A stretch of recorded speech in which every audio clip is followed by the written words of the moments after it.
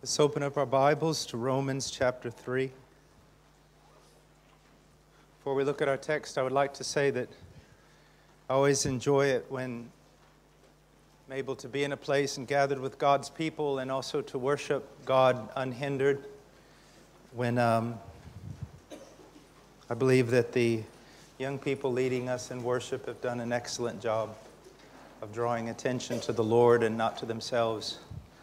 And it's always a great blessing. Just to give you a lesson on worship, you did wonderful. But I always say leading worship is like a man walking down the street in New York where the sidewalk is just filled with people. Imagine that man walking down the sidewalk.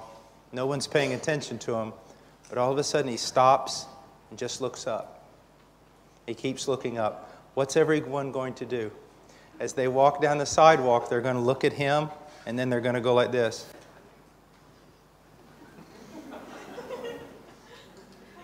That's how you lead worship.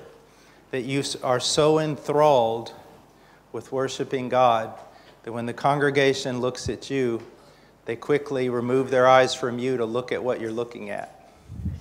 You guys did a good job of that. Romans chapter 3. Now, I made something of a commitment years ago that no matter where I went in the world, I would preach this text. That the first thing I would always do whenever I came to a place is preach this text in Romans 3. And I've been consistent, preached it in a lot of places, because I do believe it is the most important text in all the Scripture. Romans chapter 3, verse 23. For all have sinned and fall short of the glory of God, being justified as a gift by His grace through the redemption which is in Christ Jesus, whom God displayed publicly as a propitiation in His blood through faith. This was to demonstrate His righteousness, because in the forbearance of God He passed over the sins previously committed. For the demonstration, I say, of His righteousness at the present time, so that He would be just and the justifier of the one who has faith in Jesus. Where then is boasting, it is excluded. By what kind of law? Of works? No, but by a law of faith. Now we're going to look at this text line by line and draw some truths that are not common in gospel preaching today. But if you went back 150 years and farther, you would find it in every sermon on the gospel. Let's begin. Romans 3:23. For all have sinned and fall short of the glory of God. Now, that means so little today, doesn't it? Does it fill your heart with fear and trembling to think that this is speaking about you? Do you fear sin? Do you hate it? Do you see it as something of just abject disgust? We walk out in the world today and we tell someone they're a sinner, they're liable to laugh at us, aren't they? Not because they don't believe it's true, just because they don't care. You tell a man he has sinned, he really doesn't care. Our society lives on sin. It drinks down iniquity like it was water. We use sin in advertising, in comedy, in entertainment, in everything. So to tell someone that they are a sinner means very little. And why is it that sin is taken so lightly? I will explain it this way. Because people do not know God. You do not press upon someone the magnitude of what sin is merely by talking about sin or the damage sin does to the person or society or culture or generational effect of sin. It means very little. The only way someone is going to understand how horrific sin truly is to understand the glory of the God against whom it is committed. And since so little preaching today has to do with the magnificent and majesty of God, since so much preaching today is humanistic and man-centered and all about man. People do not fear sin because they do not fear God, and they do not fear God because they don't know God, and they don't know God because most preachers aren't preaching God, and most preachers don't preach God because they don't know God. And so we see the train, don't we? What is the thing that the church most needs to know? Who God is. Let me give you an example. If you and I are playing American football or rugby or soccer, and you get a little rough with me, and I jokingly say to you, hey buddy, you do that one more time, I'm taking you out of this world. Okay? I can say that to you, and we can laugh about it. But if I say that to President Barack Obama, I'm going to go to jail.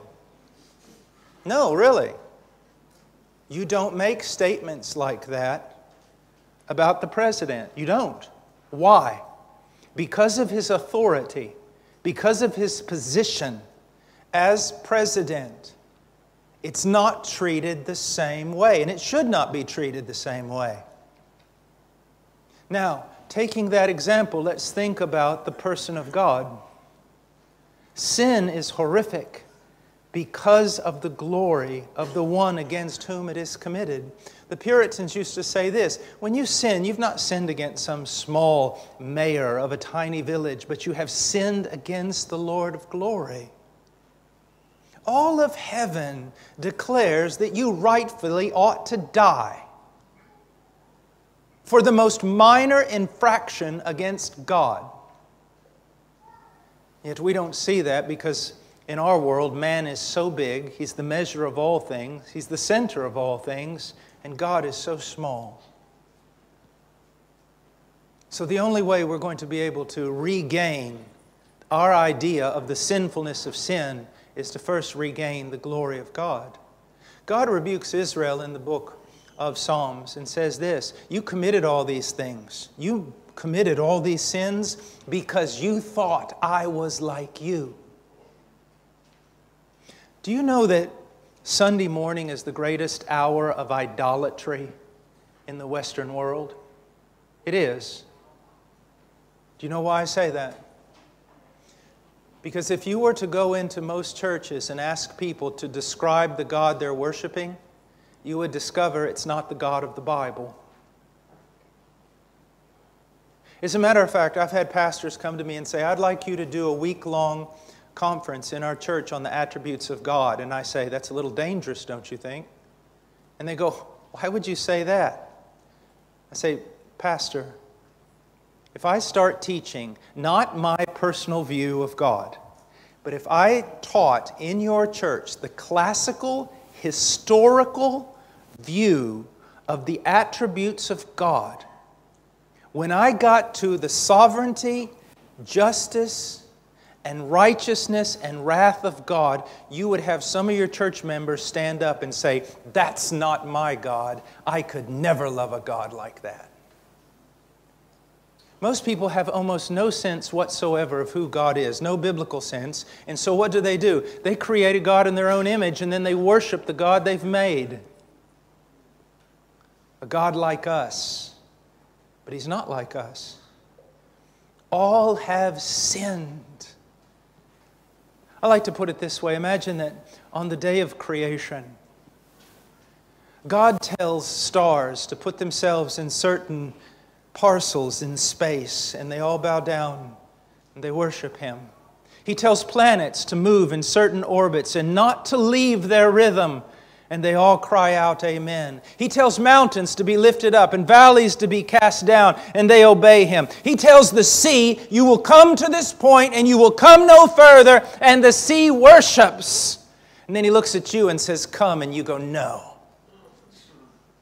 That's why on the day of judgment, all of creation will praise God for His condemnation of you if you are outside of Christ. And they will raise their hands and testify that the God of all the earth has judged you rightly.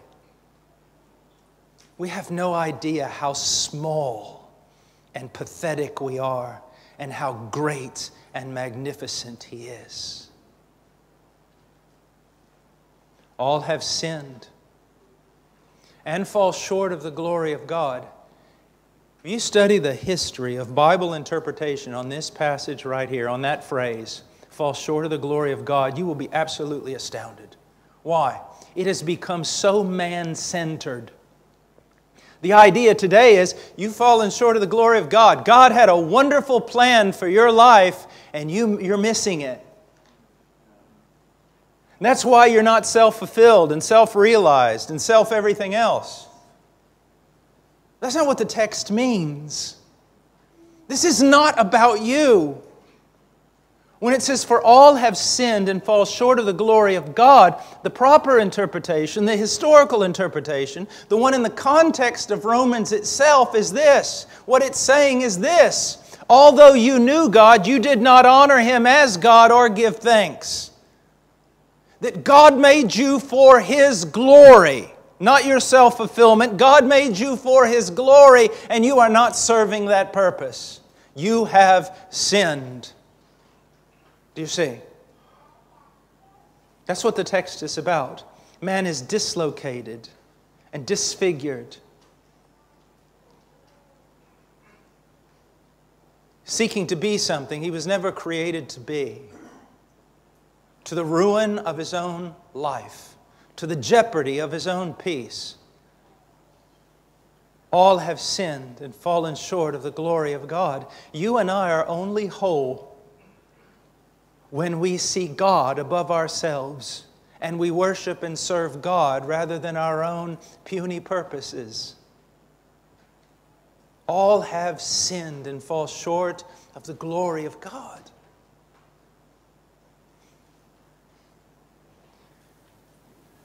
This presents the greatest problem. As a matter of fact, man only has one problem. It's sin.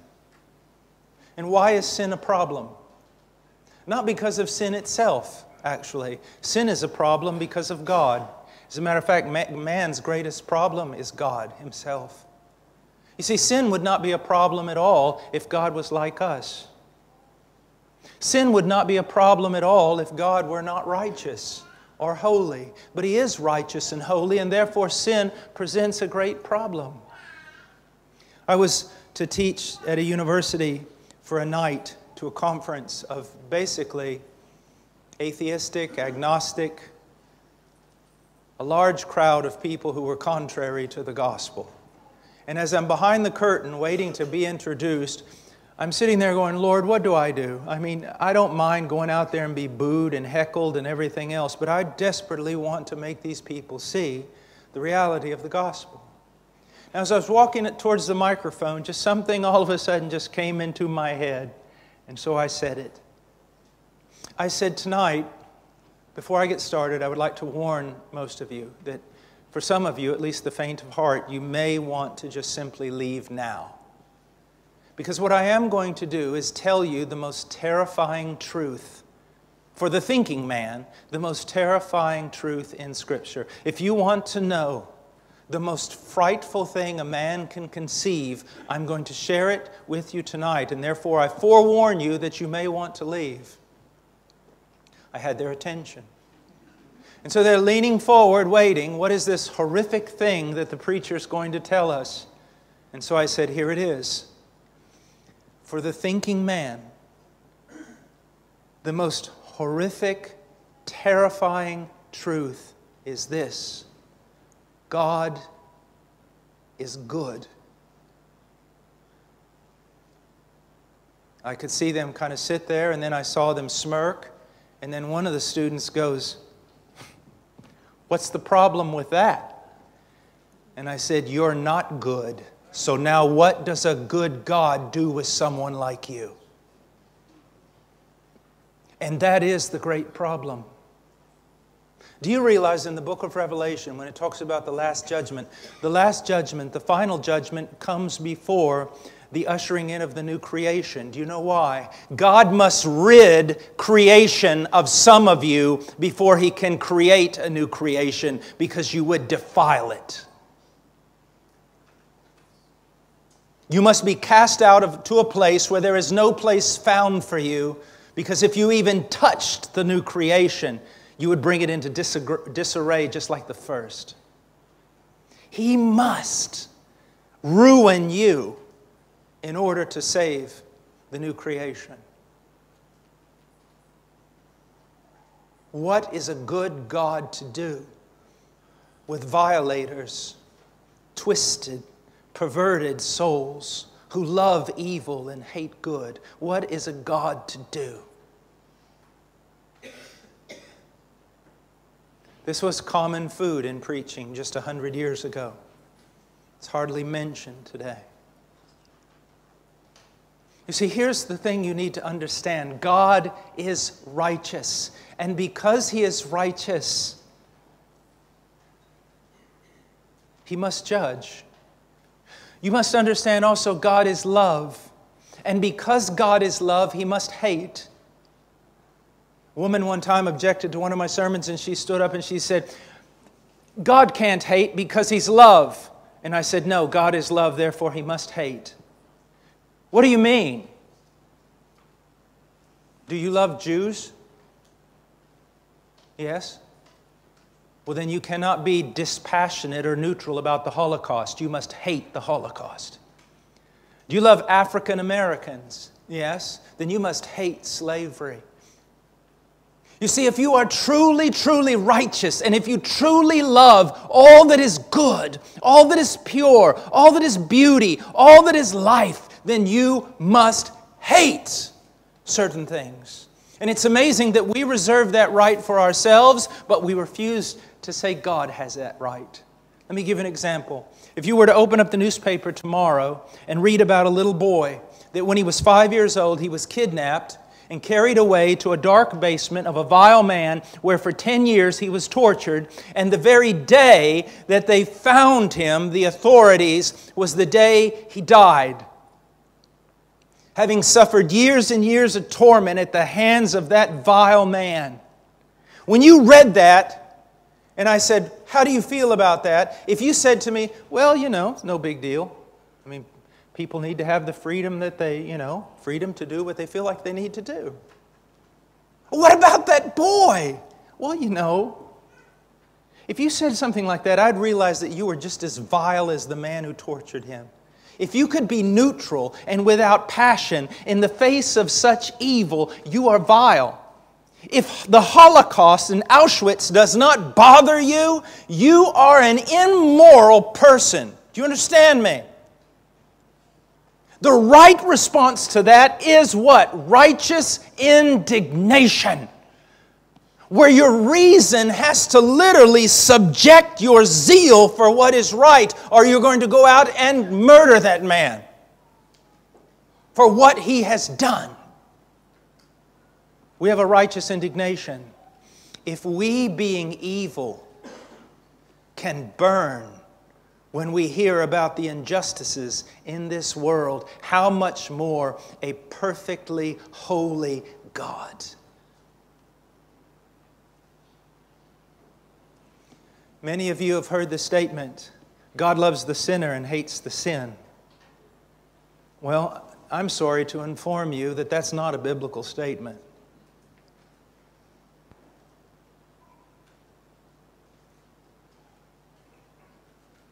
It's not. God hates the sinner. Turn to Psalms chapter 5. Hold your place in Romans.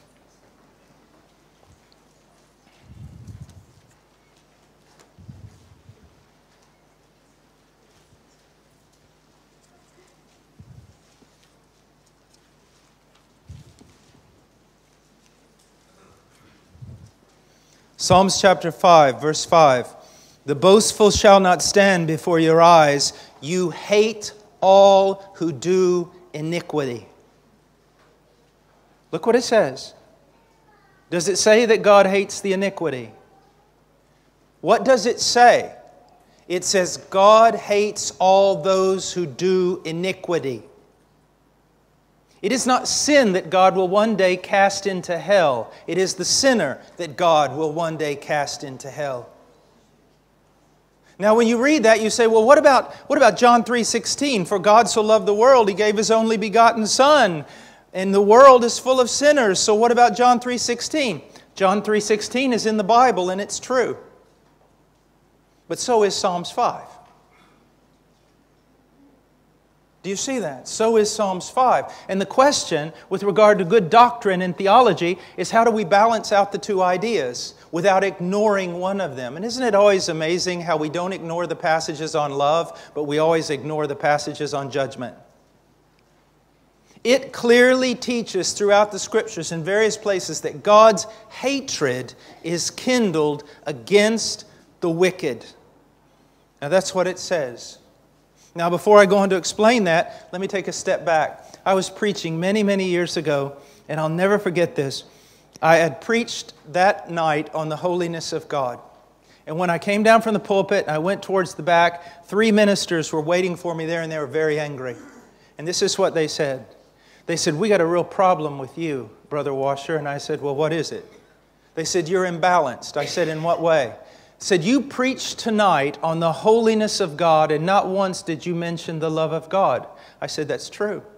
That's true." And then I said, "Were you here last night?" And they said, "Yes." I said, "Last night I preached the entire night on the love of God, and not once did I mention His holiness, and none of you 3 men had a problem with that. I think you're imbalanced. I think you've got a problem." Do you see?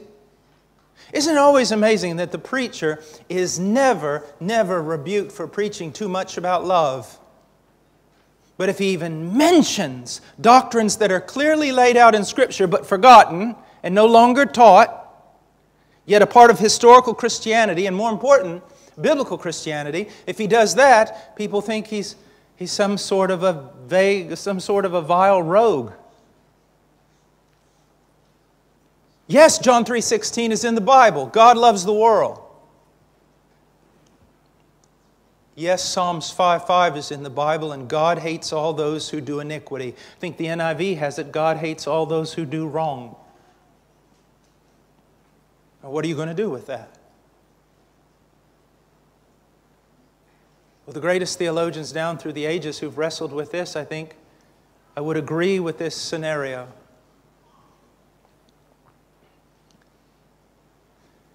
When God sees the evil of men outside of Christ,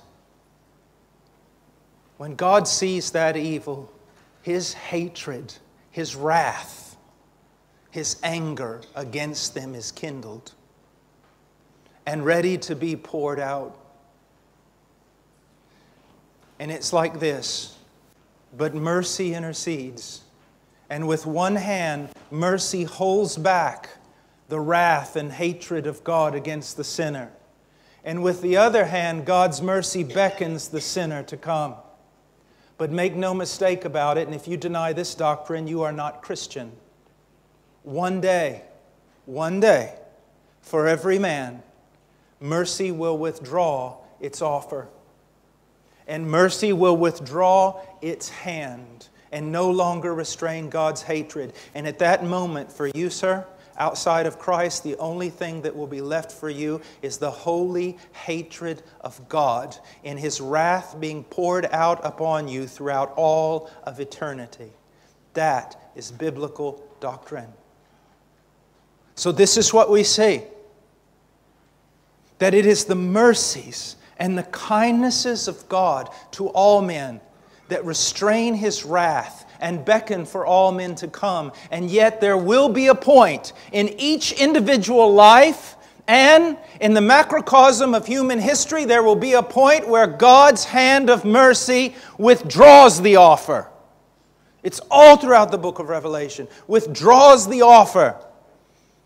And God's hand of mercy no longer restrains His wrath. And there's nothing left for the sinner but the perfect, holy hatred of God against evil. So when I walk up to a pedophile who has destroyed the lives of countless children, I do not say, "God loves you just as you are." What do I say? I say, "Sir, the mercies of God have been revealed to you, and that you still draw breath. And while you draw breath, There is hope of salvation, for there is a Lamb who has died for your vile crimes. But if you continue rejecting that, know this, sir, you will suffer eternal punishment in hell for every crime you've ever committed.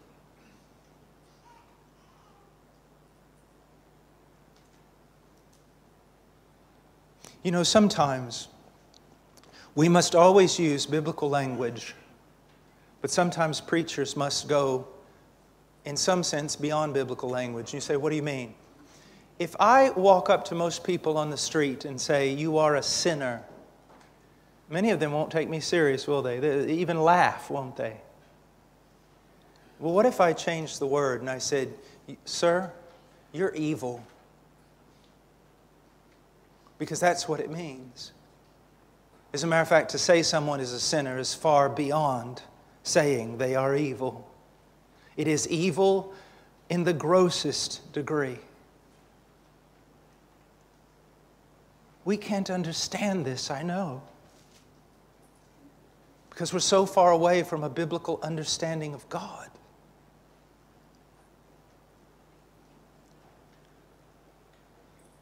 Let me put it to you bluntly.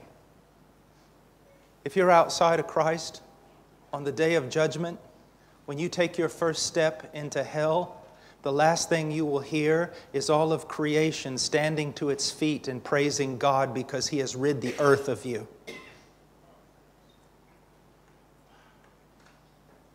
Have you ever wondered, this is often brought up, well, how will mothers and fathers take it on that day when they see their grown children judged and thrown into hell? How will they bear that?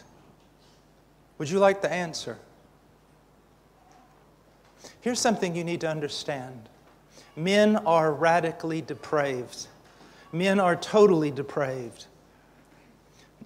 Let me put it this way. Do you think that Hitler was an anomaly? A phenomenon? No. Every one of us here would make Hitler look like a choir boy, except for the restraining grace of God that restrains our evil.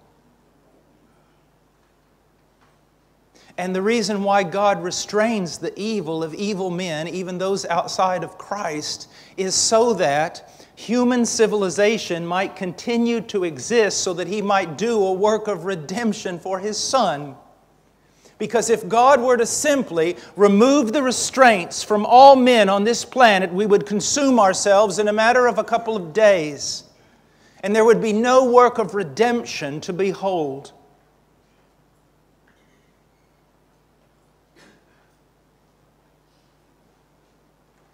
And that child,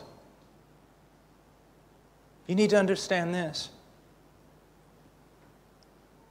Everything you love about that teenager, that grown son that's outside of Christ, everything you see that you appreciate, that you hold dear, is simply a manifestation of the common grace of God restraining the evil of that person. But on the day of judgment, there will be no restraining grace.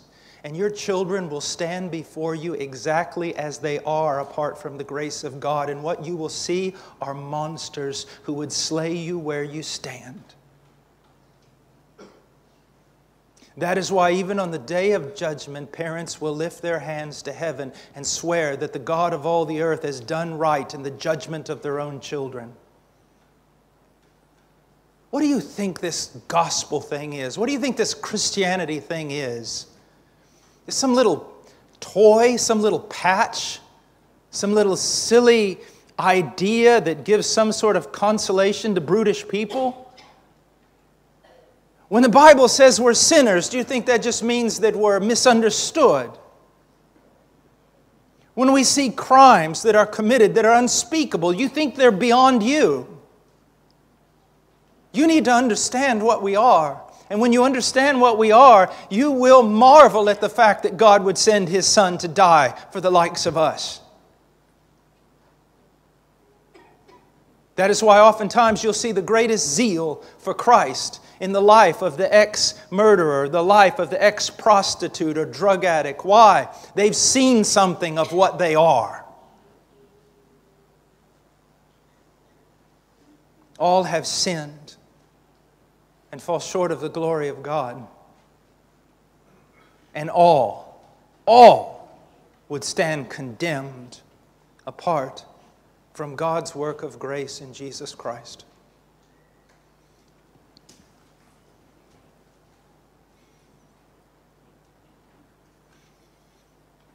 Let me go on to say this. I was listening to the radio the other day at home and was talking about marriage, same-sex marriage, and the Constitution of the United States, and said the Founding Fathers could never have, and these were secular people, would of course never even imagined that such a thing could have even possibly exist. They would have never imagined it. But here is the language that was used. But we now today in the 21st century have other sensibilities. And I was immediately taken to Ephesians 4, where it talks about us as a human, as a society, losing all sensibility and becoming calloused. Or when the Bible speaks about not even be able to mention, because it's unspeakable, the things that they do. Do you think that Western culture is going to be judged because of all of its sin? Do you believe that? Well, you're wrong. What do I mean? You need to read Romans 1 correctly.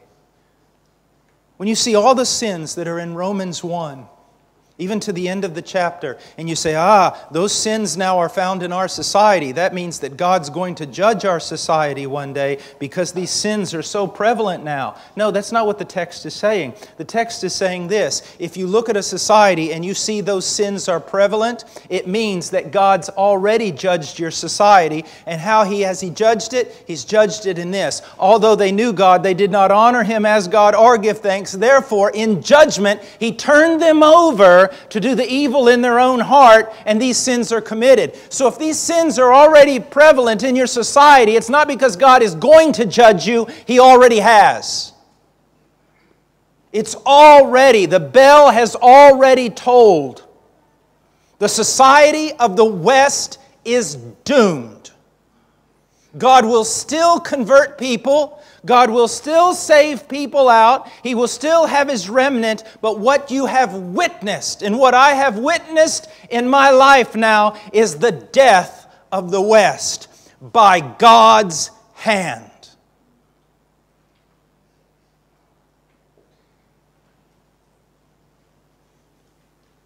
All have sinned and fall short of the glory of God. When you read that now, you'll think about it in a different way, won't you? You'll see this is not a game. This is not a game. Now, in verse 24, speaking about the Christian, he says, being justified. Talking about those in Christ, he now changes the course of what he's saying. And here we get to the good news, being justified. Now, what does that mean? What does that mean? Get it down, that the word here is a legal or forensic term. You must understand it in this way, or its consequences are preposterous. It is a legal or forensic term. Now, what do I mean by that? The moment a person places their faith in God, in Christ, God legally declares that person to be right with Him. Do you understand me? Justification does not mean that the moment a person believes in Jesus, they become a perfectly righteous being, or that they're infused with grace so that they never sin again. That is not what it's teaching. It is a legal term. It is this idea: the moment you believe God, God declares you to be right with Him. Now, many of you have heard that over and over and over, but I want to add a term, I want to add a phrase that if you don't understand this, you can't understand Calvary, and that's why we're laboring this point so much. The moment a person believes saving faith in God, God declares them right with Him, and He treats that person as right with Him. He treats that person. That word treat, keep that in the back of your mind. He treats that person as right with Him. And that is such good news for the Christian. You will never be more righteous before God legally than you are right now. Your position before God in Christ is that of absolute righteousness. You are right with God. You see, with God, remember, He is impeccable. He is without sin. He is pure. You can't be a little bit right with God or a little bit wrong with God. You've either got to be perfectly right with God or you're completely wrong with God.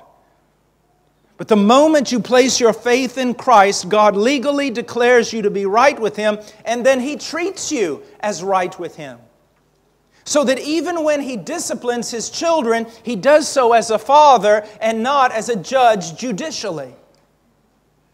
You've moved into a completely different realm, and that's what Romans 5 and 6 is about. You've moved now into a completely different realm. Before, you were in Adam, which was sin, law, condemnation, and death. Now you are in Christ.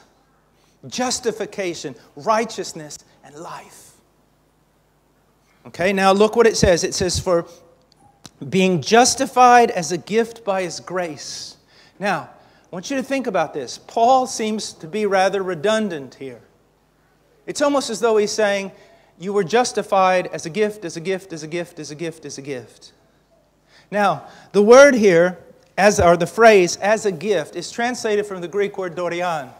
That word is used somewhere else, specifically when it's talking about the Messiah in the book of John, and it says they hated Him without a cause. They hated me without a cause, dorian. They hated me without a cause.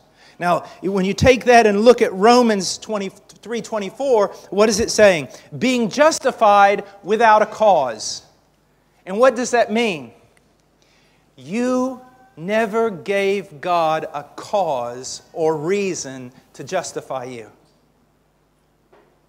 Do you see that? You and I only gave God a reason or a cause to condemn us. He justified us, and He did so in a way that was alien to us. He did so in a way that had nothing to do with you. He did not justify you because of you. He justified you in spite of you. It's grace. Now that comes down to this. If you ever take a contemporary religion class with me, it's really easy. I know there's multitudes and hundreds and thousands of religions in the world. No, there's not. It's really not. There's only two. Really, there's only two religions in the whole world. And what are they? There's Christianity, which is a religion of grace. And there's all the other religions of the world can be rolled up under this category, religions of works. Every one of them. Every one. That's what's unique to Christianity, and what's so surprising and so manifest the evil of men that they would hate with the utmost hatred the one religion that is free, that is a gift. They hate it. Why? Because it exalts God and debases man. But if I were to stand up here and I was a reporter and I had an Orthodox Jew and a Muslim and a real Christian, I mean a real one. And as the reporter, a secular man, I said to the Muslim, I said, sir, if you died right now, where would you go? And let's say he said, I would go to paradise. And I go, well, why would you go to paradise? And he says, well, the 5 pillars I've completed. I've given alms to the poor. I've made the pilgrimages. I've said the daily prayers. I am a righteous man. Well, as a secular reporter, thinking logically, I go, well, that makes sense. He's going to heaven because he earned it. I mean, God owes him. He did it. He's a good man. I go to the Orthodox Jew and I say, if you died right now, where would you go? Well, I would go to paradise. Why? Because I love the Torah. I love the law of God. I love God's righteousness, His law, His word. As a secular man, I look at that and I said, logical? He earned it. God owes him. I go to the Christian, the real Christian. And I say, if you died right now, where would you go? And he said, I'd go to heaven. Why? And he says this, I was born in sin, and in sin did my mother conceive me. I have broken every law of my God, and I deserve judgment and condemnation. And as a reporter, I look at that and I go, sir, this is rather awkward. The other two I understand. But you're telling me that they're going to heaven because, well, they earned it. You tell me you're going to heaven even though you deserve the very opposite. Sir, how are you going to heaven? And the Christian says, I'm going to heaven based upon the virtue and the merit of another, Jesus Christ my Lord. That's why the Christian is the only person who can actually say he's going to heaven and not be boasting. They can say he's going to heaven and at the same time humble himself because it is not by his own merit or virtue. Now, I am not teaching, as I will later demonstrate, especially tomorrow, that the true Christian lives like the devil and goes to heaven. Because the same God who justifies also regenerates, the doctrine of regeneration. You see, man only has two problems: the condemnation of sin and the power of sin. Through justification, God puts away the condemnation of sin, and through regeneration, He puts away the power of sin, so that those who have truly been justified have been regenerated and are able to walk in newness of life, bearing fruit and demonstrating that their confession is true. But it is still salvation by grace, nonetheless. Now, let's go on. Being justified as a gift by His grace through the redemption which is in Christ Jesus. I wish I had the quote. There was one old Puritan who would say this, that there are some words that should not be mentioned except with a trembling lip. Redemption is one of those words. Redemption. What does it mean? It's to purchase something. Purchase a slave, a captive, a prisoner by the making of a payment. Now that in itself is amazing. But really what adds the amazement to this is the price that was paid. The blood of God's own Son. The blood of God's own Son. There's a video out there and it's kind of growing in popularity, and it's well done, but it's bad theology. You see this prisoner represents the sinner, and he's chained to a wall. And you see, as the narrator's speaking, you see this shadow come toward him. And all you can see is the shadow has its arm raised up and has a whip. And it looks like he's about to beat the prisoner to death. But then in this video, all of a sudden, the Son of God, or what is supposed the Son of God, intercedes and puts Himself in the middle and takes the lash of the whip in the place of the sinner. And in the film, in the documentary, or whatever it is, the little film, it is the devil that's holding the whip that's about to beat the sinner. And it is the devil who lays the whip across Christ's back to save the sinner from the devil. Well, Origen had a similar problem with his theology. That Christ was a payment paid to the devil to save us from the imprisonment of the devil. Make no mistake, Christ's death saves His people from enslavement to the devil, but not in that way at all. And if you think so, you are in the realm of heresy. It wasn't Satan that had the whip. It was God. It was God. Sometimes I ask people, what did God save you from? Well, God saved me from sin. Sin wasn't after you. Let me put it to you this way. God saved you from Himself, by Himself, and for Himself. It was God in His righteousness and His holiness that was coming after you. And when Christ interposed, when He stood between you and that judgment, He was standing between you, the sinner, and the judgment of Almighty God. on the cross of Calvary. The payment was made to the offended justice of God, and we'll talk about that later. And in satisfying God's justice, and in appeasing God's wrath, it put an end to the accusations and the power of the devil over us. But make no mistake about it, the price was paid by God, and the price was paid to God, and ultimately for the glory of God. Now, let's go on. The redemption which is in Christ Jesus. I came down from the pulpit one time and a young man came up to me and he said, "You're right, Brother Paul, Jesus is all we need." I said, "Young man, that's not what I said. What I said is, Jesus is all we have."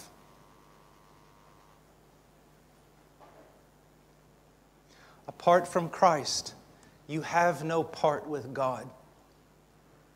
Everything that you have of any sort of relationship with God is because you are in Christ. You are in Christ. Christ is the ark. Christ is the ark. Do you see that? And it is only being in the ark that you are saved from the flood of God's wrath. Christ is that city to which the criminal runs. And only inside the walls of that city is the criminal safe. Do you see that? It's in Christ, in Christ, in Christ. And outside of Christ, you've nothing. Again, our only boast is Christ crucified and raised from the dead on our behalf.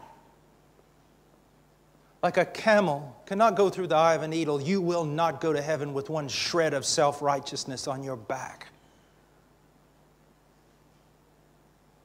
I know many a good Christian who've gone through perilous times of doubting their salvation. But even the Christians that have gone through those perilous times of doubting their salvation, there was one thing they didn't doubt, and that was this, that if they were saved, it was only in Christ. They are utterly convinced of their absolute inability to add anything to the atoning work of Christ. If it was 99.9% Christ and 0.1% you and I, we would go to hell. But it is all of Christ, all of Christ. Verse 25, whom God displayed publicly as a propitiation in His blood through faith. Whom God displayed. Martin Lloyd-Jones uses the word placarded. He placarded Him.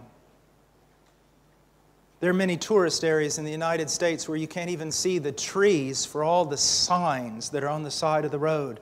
You can't miss them. God placarded His Son on a cross in the center of the religious universe to manifest it there.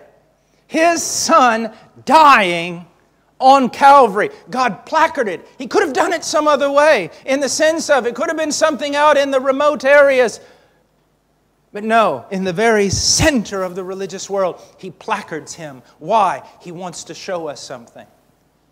This gospel thing is so much bigger than your and my individual salvation. And you must understand that. Again, our culture, our societies, everything revolves around us, we feel. But it's so much bigger than us, this gospel. It says, whom God displayed publicly as a propitiation.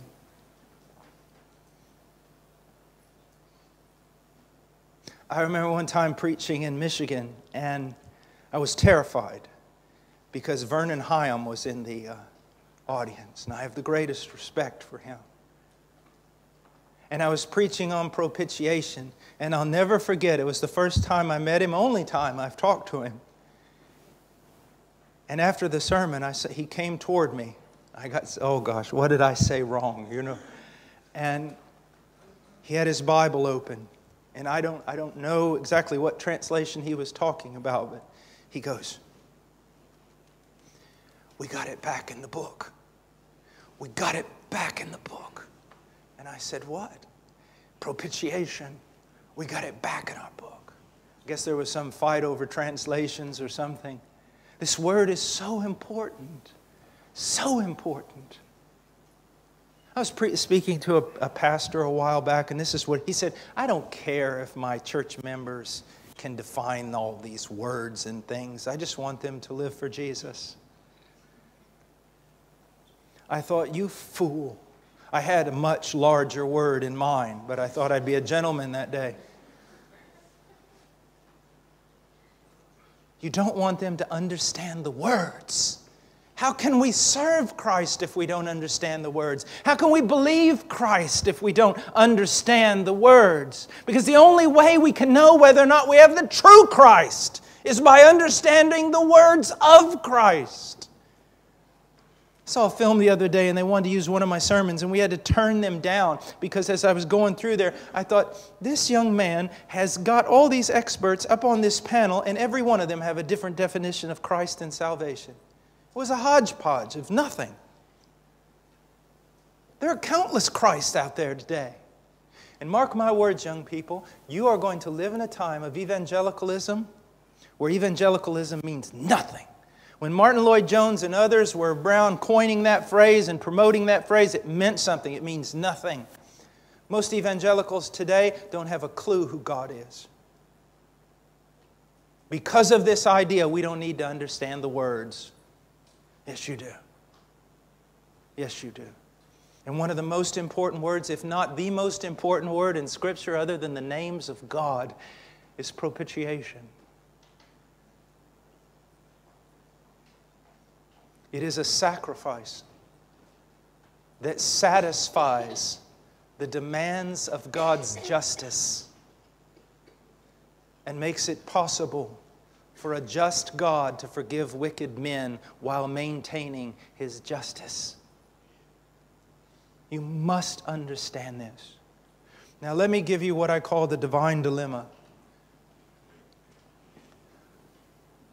What is the Bible all about? I mean, from Genesis to the end, the law, the prophets, what's really going on? If you had to summarize it in one concept, it would be this. There is a divine dilemma. There is a problem which we find it very hard to grasp today because we know nothing about righteousness. What is that problem? Let me put it this way. If God is just, He cannot forgive you. The greatest problem in all the Bible is how can God be just and at the same time justify wicked men? That is the greatest problem in the Bible. If God condemned all of mankind to hell, there would be no need for a theological, philosophical explanation. It is when God spares the sinner that there's some explaining to do. How can God be just and at the same time pardon wicked men? That's what the Bible is all about. Let me show you the problem. Look for a moment. Go back to Exodus. Look at Exodus 34. Here we have probably the greatest revelation of God in the Old Testament other than maybe Isaiah chapter 6. At least the most graphic, picturesque, powerful. In Exodus 34, verse 6, Then the Lord passed by in front of him, that is Moses, and proclaimed, the Lord God, compassionate and gracious, slow to anger, and abounding in loving kindness and truth, who keeps loving kindness for thousands, who forgives iniquity, transgression, and sin. It's sort of a Hebrew parallelism here. It's heaping one term upon another to say God forgives all types and kinds of sin. But now comes the problem. Listen to what he says. Who forgives iniquity, transgression, and sin, yet will by no means leave the guilty unpunished. Does anyone see a problem there? How do you forgive all iniquity, transgression, and sin. You say that. Who forgives all types and kinds of sin, yet will not let the guilty go unpunished. How do you do both of those things? How do you forgive sinners, and yet there's not one sinner who will go unpunished? How do you do that? Look for a moment at Proverbs 15. Or Proverbs 17, verse 15. He who justifies the wicked and he who condemns the righteous, both of them alike are an abomination to the Lord. Abomination is probably the strongest word in the Hebrew text. It's something that's loathsome, disgusting to God. And here's the question. It says, anyone who justifies the wicked is an abomination to the Lord. Yet over here in Romans 3, we just read that God justifies the wicked. So how can it be that if you justify the wicked, it's an abomination to God, and yet God gets praise out of justifying the wicked? Do you see the problem? There's a problem, isn't there? Now, go to Romans 4, close to the text where we are right now. Romans 4, look at verse 7. Blessed are those whose lawless deeds have been forgiven and whose sins have been covered. In our own societies, what do we say when a judge covers sin? Do we praise him for it, or do we call him corrupt? We call him corrupt. How does God just cover sin? Act like it's not there. I thought He was holy. How does God do that? God says that anyone justifies the wicked is an abomination to Him, but then He turns around and justifies the wicked. God says He forgives all types and kinds of sin, yet anyone who commits sin, they're going to be punished. God covers sin. And the great question of all the Scripture is this: how can God truly be just and cover sin? How can God truly be just, all the while justifying wicked men who rightfully ought to be condemned? That's what this passage is about. How did He do it? He did it in His Son.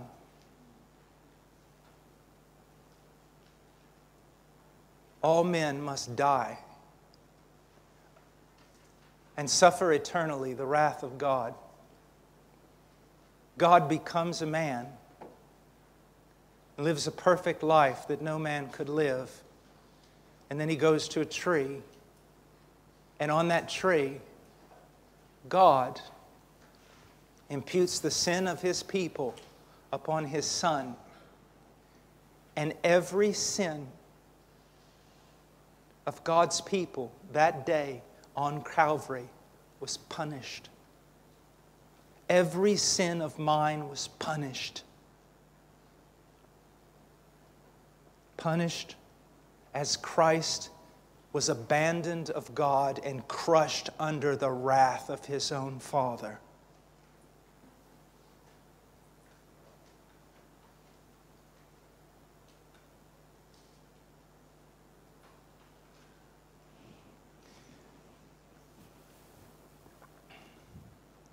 I'm going to talk about this a lot more in the conference that's to come, the Banner of Truth Conference.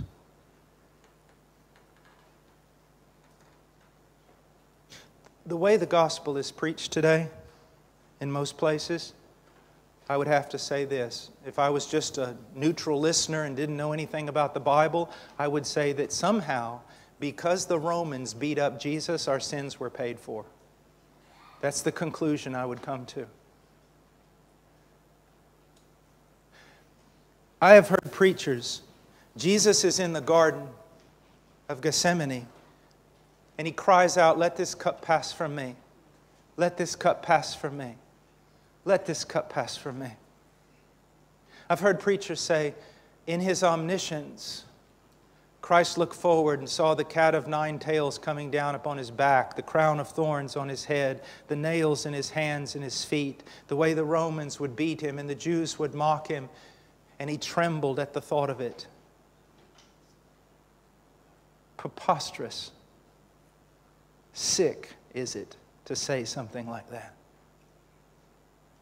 Listen, after the ascension of Christ, for the next 3 centuries, countless Christians died on crosses. Some of them crucified upside down, a crude form of kerosene doused upon them, and they were set on fire, suffered untold miseries. And yet they went to those crosses doing what? Singing hymns, praising God, and counting it joy to suffer like their Master, to at least some degree. And yet the captain of their salvation is hiding in Gethsemane, crying out, "Let this cup pass from me." Do you really think that? Is your view so low of Christ? So, I don't know, Catholic? Where He's some sort of martyr?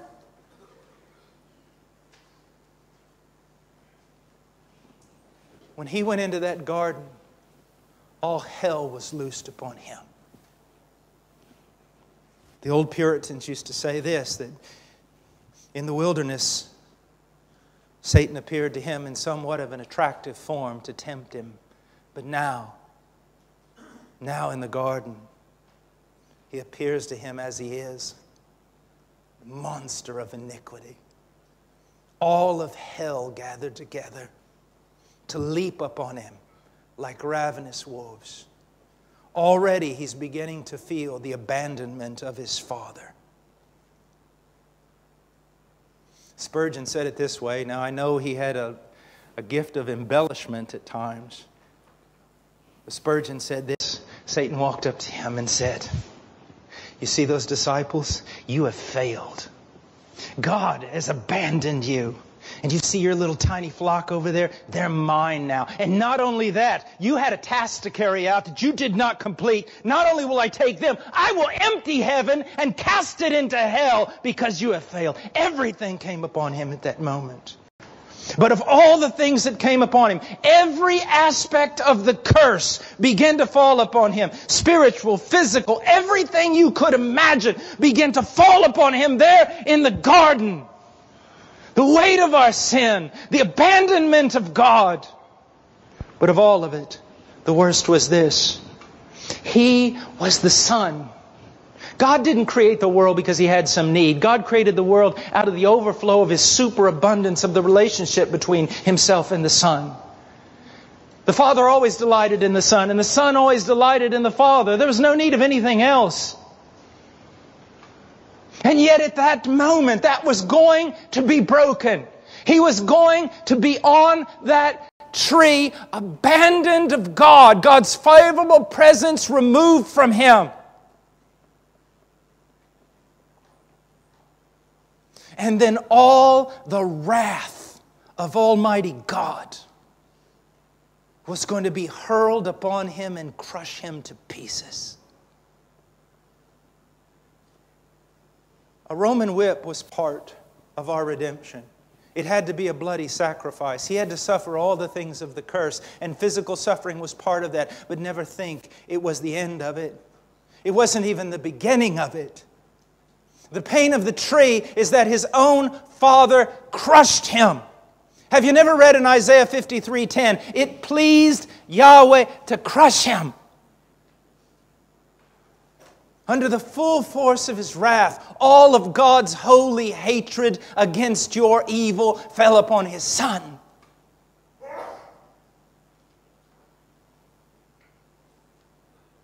My God, why have you forsaken me? You should be forsaken. I should be forsaken. But someone had to die forsaken in our place. You and I should drink the cup. I remember one time I was so astounded. I was teaching at this school. It was a very classical education, reformed education school. It was a marvelous school. And I was there to address the chapel. And so I got there and I said, "Well, who's going to be in the chapel?" And they said, "Well, our kindergarten through 12th grade." And I said, well, that makes it a little difficult. I'm going to be teaching on propitiation. And the headmaster, she looked at me and she said, Brother Washer, it will be no problem here. And so I gave it to him, seminary level, boom. And I got to the part of Gethsemane and I said, what was in the cup? And this little 9-year-old girl, I'll never forget, 8 or 9 years old, she went like this, raised her hand, and I said, yes, dear. And in true fashion, she stood at the side of her desk, put her little hand on her desk like that, and she looked at me and she said, sir, the wrath of Almighty God was in the cup. Most preachers today don't understand that. Do you see what happened there on that tree? His Father crushed him. That is the pain of Calvary. All the wrath and holy hatred of God against your evil, my evil, fell on Him. That's the cross. That's what happened there. That's why it's so amazing.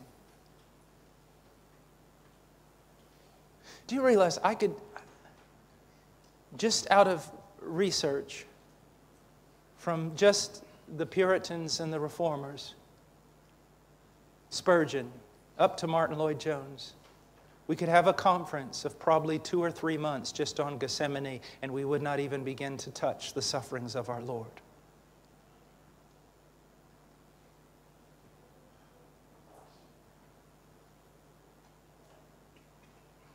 You see, this is what captivates the heart. This is what controls a man or woman. This is what causes them to be martyred.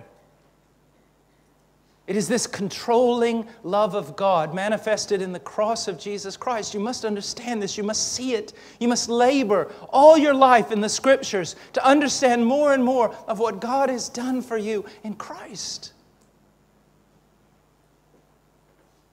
And it was with His death, the great dilemma was solved. How can God be just and the justifier of wicked men? Look in verse 25.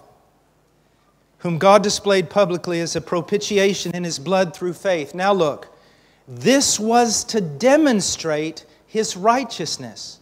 Now why would God need to demonstrate that He's righteous?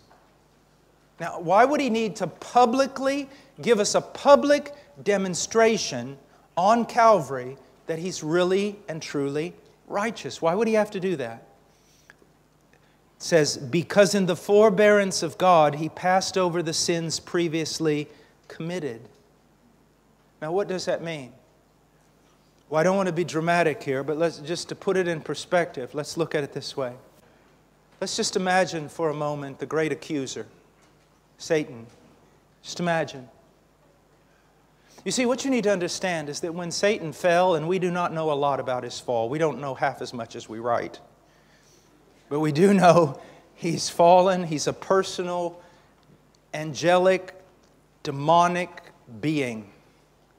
And he hates God. Let me just stop here for a little side note. Little children always ask me the wisest questions. And they say, Brother Paul? I say, yeah. Satan's pretty smart, isn't he? Yeah, he's pretty smart. Well, he knows a lot about God, right? Yeah, he knows a lot about God. Well, he knows he's going to lose, doesn't he? I mean, he knows. He's got to know that there's no chance of winning. Why doesn't he just stop? It's a good question. It's not childish at all, but it reveals something amazing. He knows he's going to lose. He knows he's going to hell forever. So why doesn't he repent? For the same reason some of you don't repent. He hates God so much, he would rather rot in hell than bow his knee to God.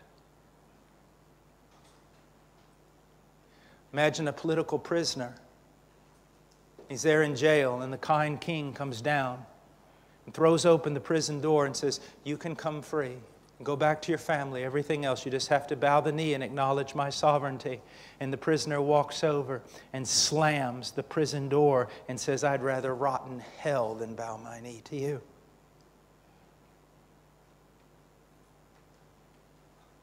Don't think that in hell you've got a bunch of people repenting and praying for their release.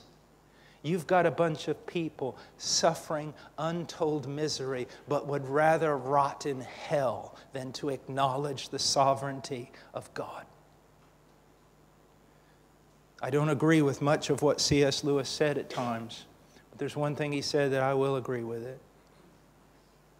The door to hell's locked from the inside. That's how much men hate God. And that's how much you and I would hate God if He had not interposed and regenerated us by the power of the Holy Spirit. Don't even glory in your faith, because your faith is a gift.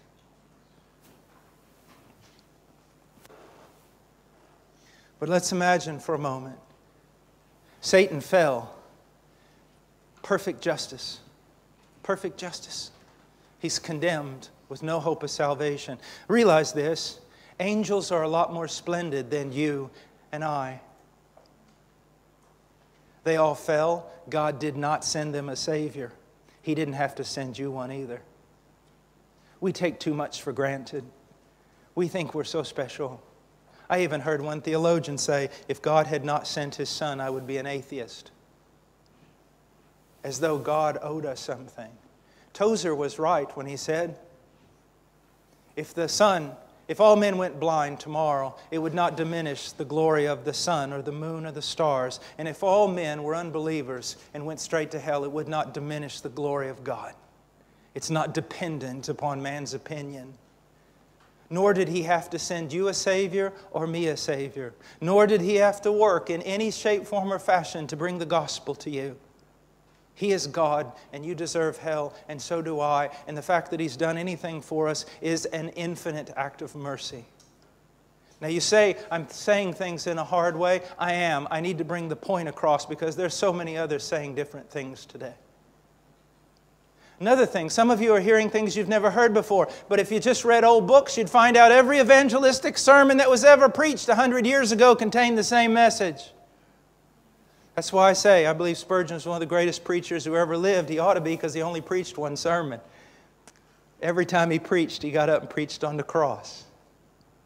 And this was his center point in everything. Adam and Eve fall. Can you imagine the accuser on that day? God, where's your justice? This ball of dirt rebels against you. This worm crawling on the ground. No seraphim here. Dirt. I rebelled against you. I disobeyed you and you cast me out. You give these a promise? Genesis 3:15, the proto-evangelicum, the first promise of the gospel. You give them a promise? One born of woman that'll crush my head? They deserve to die. Where's your justice? In the flooding of the world, you say, there was justice. No, God's got some explaining to do. Why? Because Noah should have died too. And Noah's family. They all should have died. They were all sinners. You imagine the devil. And Noah? Noah? How can you spare him? Justice demands his death. Your justice demands his death. Oh, and Abraham? Abraham, your friend, you call him friend? He believed you? He did not. Many times he doubted. He believed the voice of his wife over you. Oh, and David? You call David he's a murderer and an adulterer. Oh, and Israel, your people? They worshipped Moloch in the desert. They worshipped me. They deserve to die.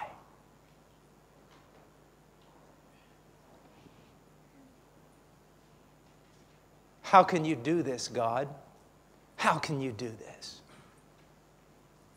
2,000 years ago, God answered his question. Satan, come forth.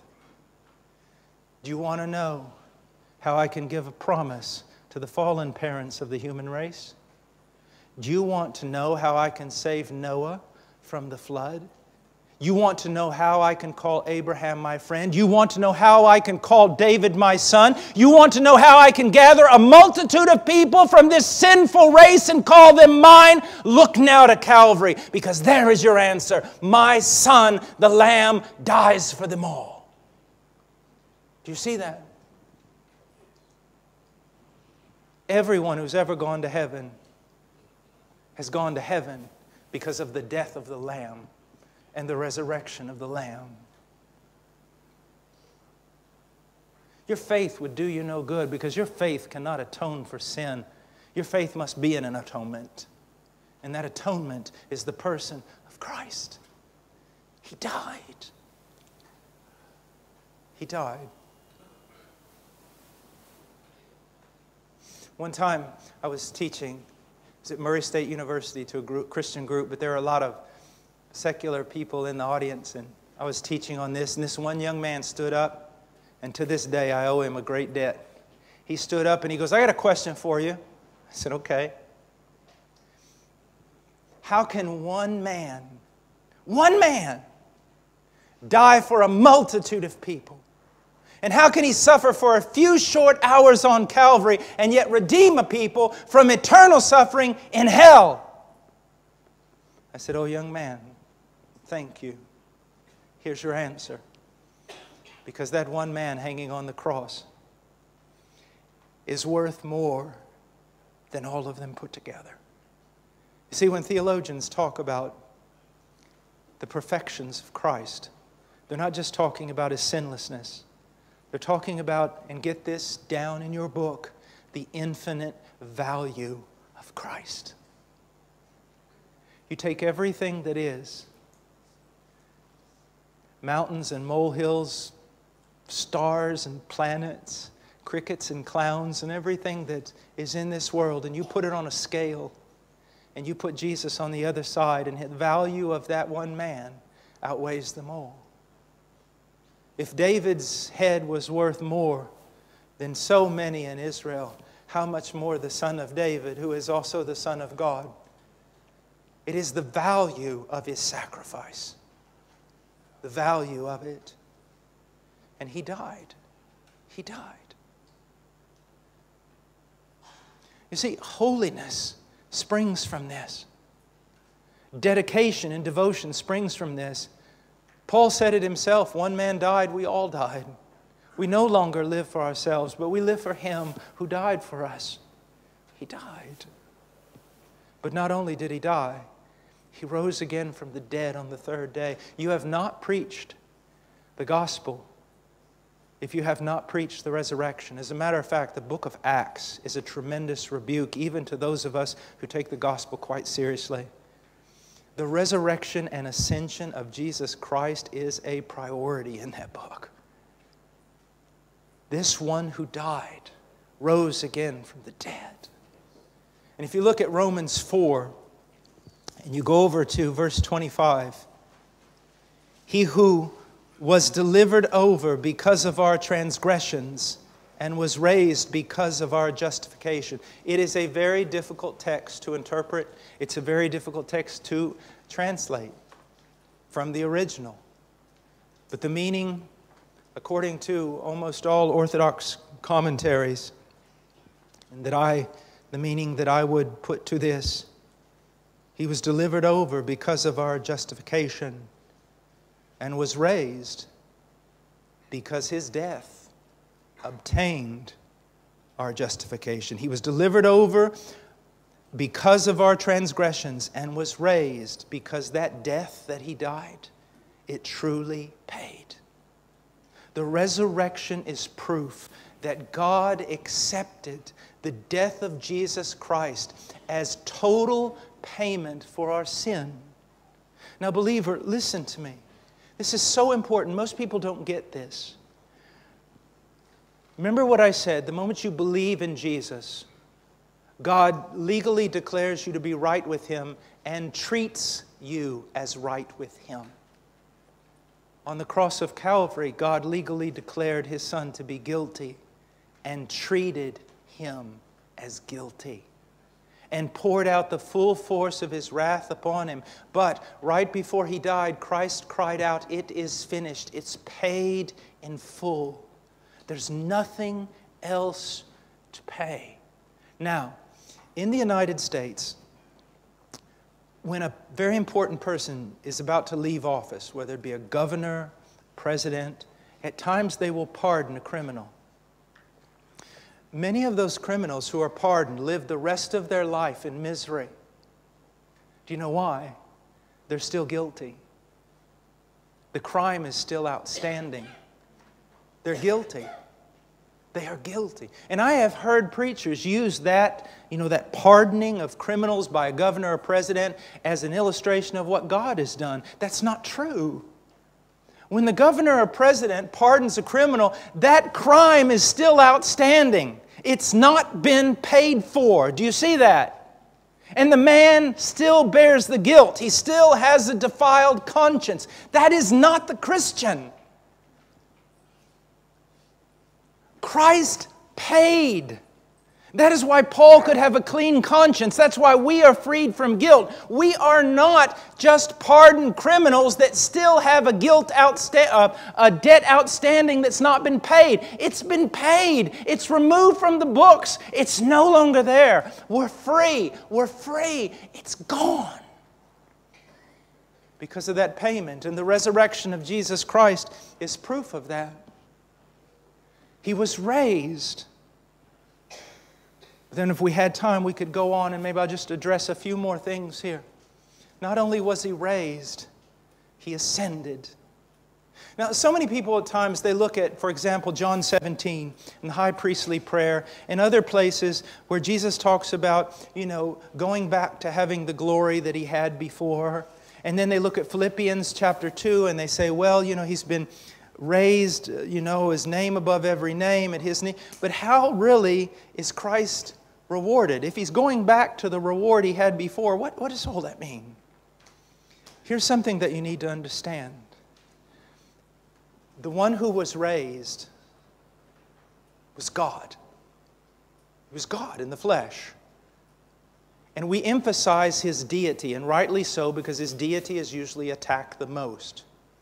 But here's something we got to be careful of, that we don't lose the humanity. He was raised, the man, Christ Jesus. God and man. And the one who ascended up, and now represents us before God, is our own flesh. He is flesh of our flesh. He is bone of our bone. He is Christ Jesus the man. There is one God and one mediator between God and man, the man Christ Jesus. Paul isn't denying His humanity, but what Paul isn't denying His deity, but what Paul is doing is emphasizing His humanity. The one who now sits upon the very throne of the universe is our elder brother. Flesh of our flesh, bone of our bone, man exalted, as we see in Hebrews. A lot of the ancients, and I'm going to go to it just for the sake of maybe representing something of the glory. Go for a moment to Psalms 24. This is the Ascension Psalm. It was used, of course, in Israel, but it was also throughout the history of commentaries and the Puritans and the Reformers. They took this Ascension Psalm also as a reference to Christ. Spurgeon, as a matter of fact, has a wonderful sermon on this text. We get to verse 7. This is what Spurgeon and many of his beloved Puritans said. Christ the man has been raised in glory. And now 40 days have passed and He ascends up to the gates of heaven. And there He stands, the man, Christ Jesus, for us, for His people. And he cries out to the gates of heaven and says in verse 7, "Lift up your heads, O gates, and be lifted up, old ancient doors, that the King of glory may come in." But all of heaven is in a rattle. Angels run to the wall and climb over to look over the parapet because they're all astonished. Who is this man? No one has ever come this far. No one has dared lay his hand to the latch of the gates of glory. Who is this man that now stands here so boldly and commands the gates to be open? And in verse 8, the angels cry out, "Who is this King of glory?" And then Jesus, with a mighty voice, declares, "The Lord, strong and mighty, the Lord, mighty in battle. Lift up your heads, O gates, and be lifted up, old ancient doors, that the King of glory may come in." And for the first time in all of time, a man, the Son of Man, yes, God the Son, yes, the Son of God, but man, the man for us, our representative, the second Adam, the last Adam, he walks into heaven by virtue of his own virtue and his own merit. And unlike Esther, waiting for Xerxes to extend the golden scepter to know whether or not she's accepted, this man needs no such waiting. He knows he's accepted. And by his own right, he ascends the steps of the throne of God and sits down at his right hand. King of kings, Lord of lords, our brother. And according to the writer of Hebrews, because of the power of his atonement, he's not ashamed to call us brethren. And know this, I know, especially for you young Christians, and we'll bring this to an end. Young Christians, I know you look at the world, and even for me, now 54 years old, seen so many changes, and everyone, all these Christians running around so scattered saying, oh, the world's falling apart, and the morality and the persecution's coming, and the church is languishing, and all these things are going on, and it's all just in confusion and disarray. It is absolutely not in disarray. It is exactly like our Master is planning it. The world is not falling apart. He's directing it in every way for His glory. And this Jesus who died, and this Jesus who rose again, and this Jesus who ascended will one day return. And when He returns, He will be known to His people, but He will be unknown to so many who call themselves evangelical. Because when they look there, they will see nothing but a great King. A great King, a face full of fire, coming in judgment, and He will rule over the nations. And know this, every knee will bow and every tongue will confess. Some will bow and some will confess because of grace, because of salvation. Others will bow, as R.C. Sproul said, because their kneecaps have been broken by the one who rules the nations with a rod of iron. A politically correct Jesus is not returning, but the King of kings and Lord of lords. I love what Abraham Kuyper said, the old Dutch theologian. He said when Christ returns, he said He'll extend forth His hand and He'll say this, mine, mine, mine, mine, mine. It's all mine, and I'm taking it back. Don't look for this pathetic version of Christ that is portrayed in so many evangelical pulpits. Look for Christ's victor, Christ's champion, Christ who will save His people and come with unspeakable fury against even the kings and the greatest men of this earth. That's why they're admonished in the book of Psalms to now, chapter 2, kiss the Son while there is still chance of reconciliation, because His anger flares up quickly. And know this, if you're here today and you've got just enough religion to kill your conscience, you're in a horrid state. You're in the most dangerous state. If you're raised by godly parents and you think that your ability to memorize Scripture has somehow made you right with God, you are in a dangerous state. If you think you're saved because one time you prayed a prayer and asked Jesus Christ in your heart, you are in a dangerous state. How many have repeated that useless creed and are still lost and going to hell? You're not saved by repeating a prayer. You are saved by repenting of your sins and believing the gospel. And the evidence that you have truly repented unto salvation is that you continue repenting. And the evidence that you believed at one time unto salvation is you are still believing and bearing fruit and growing and being disciplined and being as one of His.